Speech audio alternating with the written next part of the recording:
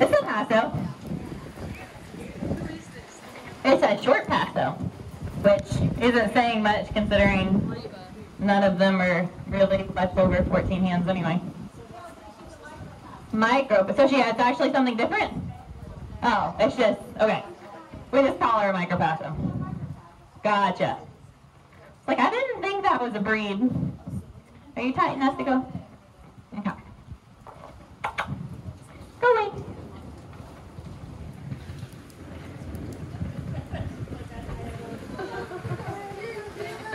I'm going to need you to act a little bit crazier, yeah?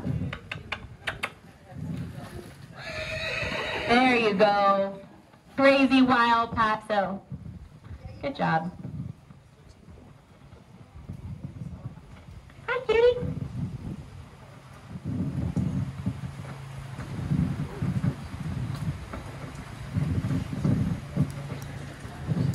Hi. So that's preschool. You guys will notice a pattern. It even has a mini clip for its mini passo self. A little baby clip.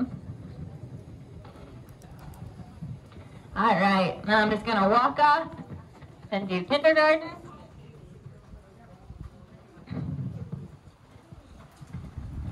Okay, so questions about kindergarten. When I'm working a horse, if I walk off and I turn and they stop, I'm gonna wait before I ask them to back up. If I turn and stop and they keep coming forward, I'm going to go ahead and back them out of my space, like immediately as soon as I turn around. But if I turn around and they stop, I'm gonna give them a second before I ask. Okay? I'm gonna ask with my hands first. If they do that, I'm not gonna use the lead rope. If they don't back up from this, then I'm gonna use the lead rope. The next time I walk off, I'm gonna do the same steps. I'm not just gonna immediately go to knock it on her face, okay? So I'm gonna walk off, turn and face, wave my hands. That's passing, okay? The whole idea is that she'll back out of my space with zero physical pressure. If I have to back her up with the lead rope, that doesn't count. They have not passed. Walk them off again, turn and face, use your hands. When they'll take a step back with you just using your hands, that's passing, you can move on. The more advanced the horses get and the more they know, you'll notice I got after her when she started screaming and I just backed her up immediately. I didn't worry about my hands, I just went ahead and tried to get her attention. I don't like for them to be paying attention to anything else besides me. Especially when I take them new places and there's crazy tarps, or I go to a new fairgrounds, a new arena, a new trail ride. You're so tiny. So for those of you that don't own passos, they may be short. They're always athletic. Every single one of them. We were talking about passo babies the other day, and we brought one in when I first got here. And I was holding it on the lead rope, probably 3 feet away from me. And at like a 3-second interval, the foal jumped up, bit me, struck me, and kicked me all at the same time. Before I even knew that it had happened. I'm like, you were over there, and all of a sudden you're on top of me, and all these things have happened, and I do not have the reflexes for passos. It's fine. All right, so she passed that with flying colors. I'm going to go ahead and tie her lead rope up. You guys will have to listen to me breathe heavy because I have zero cardio, stamina, or endurance. Also not a good combination for passos, who are the epitome of all of those things together.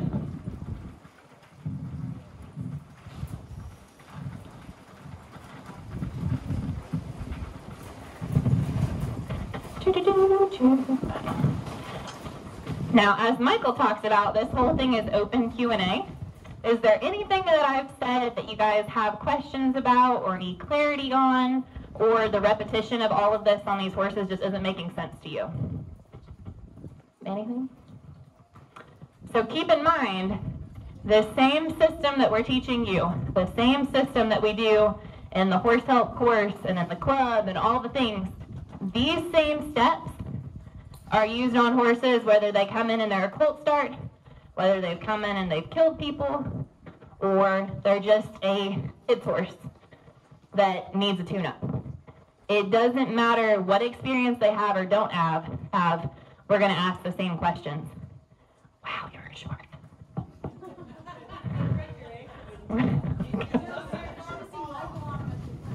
Oh, anytime Michael rides something. So passes are short. A lot of them are short just naturally. And it's funny, whenever we have, you know how Michael was talking about, people will try to buy our 2-year-olds with like 7 rides on them? We can't make videos on those horses with Michael because he is tall. And if people don't know passos, that's another thing that you get crucified for. They're like, oh my gosh, he's riding a baby. That thing is 6 months old. He's on a wheel. I'm like, no, that is full grown, ladies and gentlemen. Full grown. But I like when they're short enough I can stay on the ground, put my leg on top of them, and just take one little bitty baby hop and then be on their back. Yep. Yep. Yeah, so shoulder is going to be, let me go through and do, she asked the question, when do I start moving the shoulder? So in our Respect series, which is grade preschool through 12, I want to make sure that I obviously did kindergarten backing up. I did first grade, which was undivided attention, walk a circle, give me your face. Then I skipped desensitizing, who did that yesterday, and all these horses were good with it. So I would do flag, stick, do that. I would do desensitizing in motion, which is putting the tarp on their back and asking them to do first grade again. After they've done that, I'm going to mount, which is 4th grade. I'm going to hop on and flex 1 time to each direction at a standstill, which is 5th grade. Then I'm going to go into 6th grade, which is disengaging the hindquarters. So all I'm going to do is reach down, do the same drill we've been doing, pull around to the butt. That's the butt. The head was doing our flexing in motion, or not flexing in motion, doing our sitting still and flexing 1 time to each side. And then we'll also do that again when we do spirals. We're going to be working on the head, getting the head button, getting everything soft with that. You're also going to, we'll do stopping, which is in the order there. And then we'll start doing one-sided flexing in motion, which is basically makes their feet separate from their head. So what I'm going to do is I'm going to lock my outside hand in on my knee, and I'm going to flex to the inside and keep going forward. So I'm going to get her where I can start asking, give me your face, move forward at the same time. So in the beginning, it's just going to look like you're going to be able to get just a little bit of her head movement. And it's going to seem like you're going in a circle, even though your goal is to just go forward. Basically, all we're going to do is we're going to start getting her where she can keep her head bent and still go forward. So we'll keep working on that softness and getting her where she'll send forward. You can also cheat the system and just practice disengaging her, send her forward, get her head, send her forward, get her head, send her forward. That's just getting in reps. So this is flexing in motion, which means you're going forward and moving their head at the same time. If you feel like they're stopping every time you try to flex their head, you can literally just flex their head, give them their face. Flex their head, give them their face. Flex their head, give them their face. And all I'm doing is trying to get her soft enough that I can easily get her head moving separately from her feet. So you'll get to where you can take a horse in a straight line and you have them so soft they could be looking back over here at your hip and still going in the straight line. So when you're trying to get ready for lead changes and departures and getting your horse soft and doing all these advanced maneuvers, all it is layering these drills on top of each other. The shoulders get really confusing when you hear people talk about it, but all you have to do is make you a circle, find a cone, find a pole, find something. All I'm going to do here is I'm going to make a tiny circle. So I'm going to keep bumping her in on the pole. Make my circle tiny. When I want to start moving her shoulder, which is the 3rd button, when I want to start moving her shoulder, all I'm going to do is I'm going to lock my hand into her shoulder here. I'm going to open up my leg on this side, my hand on that side, and put on my inside leg. So the only way that she can move out and get bigger on the circle is if she's moving away from that shoulder, okay? So as you're working on that, if you have her head bent and you can see her nose this direction and your circle's getting bigger, you know that you're moving that shoulder. It might not be, super fancy in the beginning, obviously, but if her head is bent and she can't straighten up, if you're moving out on that circle, you're working on the shoulder. And then you'll get her soft, more so because the shoulder exercise, you're skipping a lot of the flexing and motion practice. But right here, even without her having much of that, I have her head bent, and I'm making my circle bigger. Inside leg on, outside leg off. If she freezes up, it's just like anything else that we do with horses that we talk about. It's motion over maneuver. Anytime you're working with the shoulders, if you don't have forward, you have to stop what you're doing, ask for forward, and then ask for the shoulder again. If you're going and they freeze up or they try to stop, free them up, get them going back forward, and then ask for the shoulder. But even like our horses that are in for training, we're not typically working on the shoulder until we know without a shadow of a doubt that we have that head super soft. Because that's the big thing that gets people in trouble. The shoulders are kind of like a bonus. Anything more advanced that you want to work on, anything that you want to start working on maneuvers that are fancier, you're going to want to have that shoulder control. But just remember, whenever you lock that hand into the shoulder there, if her head is bent and your circle is getting bigger, you're getting that shoulder movement, okay? So just think about that. That's the easiest part, but you have to make sure you have something in the center of your circle to look at to know if your circle's getting bigger. Otherwise, you'll just be out there in the pasture and you're like, I think it's getting bigger, but then you don't know. So if you're on a tiny circle and their head is to the inside and your circle is getting bigger, you are doing the drill, okay?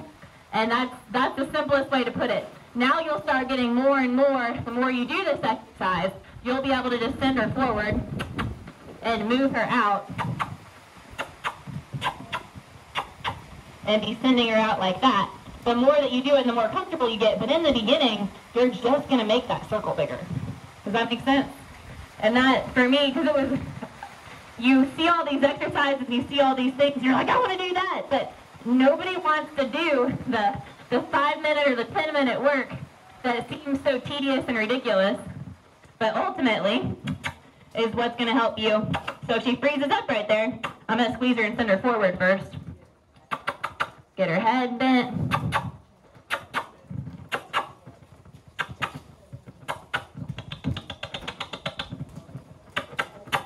Square it up a little bit there. Let me get her softer. So again, we're kind of skipping steps because we want to answer the question for you. But the more flexing and getting her soft first, the less resistance you'll get when I lock that hand in. She still doesn't have quite enough forward being soft to work on that. But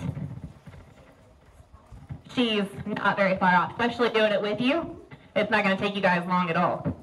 And don't think with these exercises, when I say you practice them, you get them going, you're working on them, don't think that that means you have to work on these for hours a day. Just get a better result than the day forward and go on to the next thing.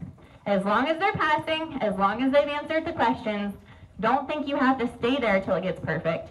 Move on to the next thing, because now all of the craziness that you do with her over the next couple days, going back to the drills is going to be so easy because she's done everything above and beyond. Want to ride it? Yeah.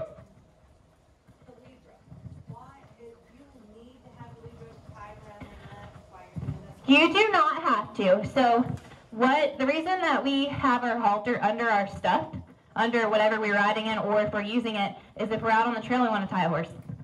Or if we're out on the trail and we want to get off and somebody needs to go pee and you're holding 6 horses. It's a lot safer to hold lead ropes than it is to have other people's horses held by bits and reins, especially in a group when you're the little spider monkey stuck between all of them. But we also keep our lead ropes on our saddle, or with us. So if we go out and about and we have a horse that doesn't have forward and we didn't bring a crop with us, the little tail on this, you can use it as an over-under, as a popper. So it's just nice to always have some, and I have a lot of friends that like to go pee, so. No. When we're riding, if we're doing jumping or things like that out on the trail too, and you have somebody out with you that's not super confident and you don't want them to hang on the horse's face, you can do the same thing so they can grab that just like a wither strap. So they can jump and not be pulling on their horse's face while they're going. Or if you're bridleless and you're trying not to fall off. All kinds of things. It's fine. Multiple tools. You want to hop on her real quick? Take her through it? Oh, who did? Sorry. Okay. Like, wait a second. I was talking to you like she was you. My brain. Yeah. No, she's right there. It wouldn't take her long at all. She was really good on one side, stickier on the other, but I don't know why I just took your reins off. All right, you are now going to do a bridleless session. I want you to take her around. I want a sliding stop, roll back, tempi changes, a flying lead change in the middle. And I want you to end with a vaulting descent. Which on this one, that just means stepping off. Yeah, I squished her pretty good. She's very cute. Cute as a button. Kelsey, are you ready for another horse? Yes. We want to bring another one. She looks like a little baby deer. A cute little baby deer. She's getting ready to walk over the mounting block for you. If you can disengage your hindquarters for me, so just pull around to her butt. Very nice. Okay, cool. To the other side. Look at her butt. Look. Keep going. All right, now go through some obstacles. Should have definitely brushed that this morning. Gonna go back in a bun here shortly.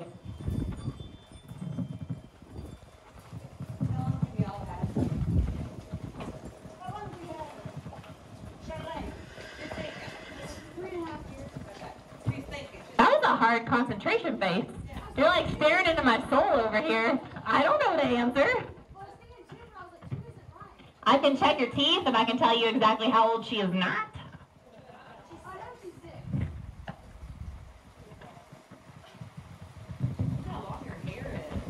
Too long. They get stepped on.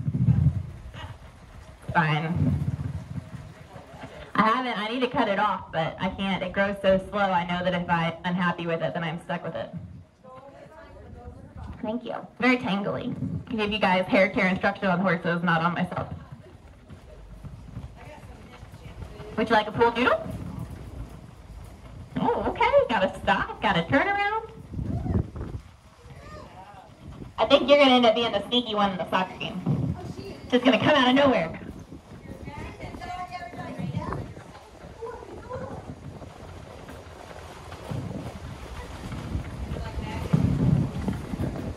So Michael and I are not allowed to play soccer or pool noodles together because we just beat the tar out of each other the whole time. Or unsaddle each other, take bridles off, unhook reins, tie reins to back cinches, you know, whatever we can craftily do at a run. We got banned from tag and quidditch.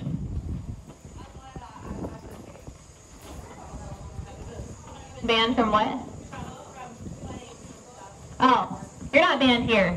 We have Patty. Where's Patty at? There, yeah. So we have this one, we got Linda. And you have people that are going to play at your level. So you just hang out with them and you guys run into each other for fun. Especially Patty, you got to watch her. We're going to start giving you a handicap sticker and being like, okay, you need to not, you're playing by yourself.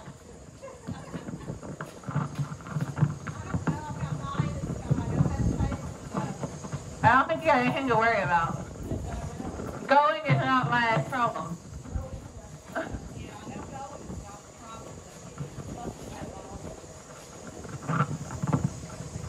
All right. Feel good? Don't let her take your toe off. This round pin has so many stories in it. Every hole has a reason. I think that's one of the first things I want to do when we're done with training horses is get a new round pin. Because there won't be holes in it anymore, which will be great. We're going to finish up the horses we have, and we're going to make a decision after next year what we're going to do. It's like because Michael's the only program where I know in the world where the man behind the name physically rides the horses every day. And it's just a lot, especially trying to raise a family, and we don't really specialize in nice horses, so. And that might change. We might get where we're taking roping horses for training, because right now that seems to be his thing, so. Pardon? Yeah, that's kind of where we're at. But I think to make a good decision about it, we need to take a year not working 18 hours a day on just horses that want to eat us. It's the same thing, you want to prevent burnout, you want to prevent, and we're catching everything early enough now, enough to see that it's an issue. So, I'm looking forward to not having to watch my husband be on horses for that many hours a day. At least horses that he can be on that many horses for horses that he wants to be on. Feel good? All right. We can bring in the next pony.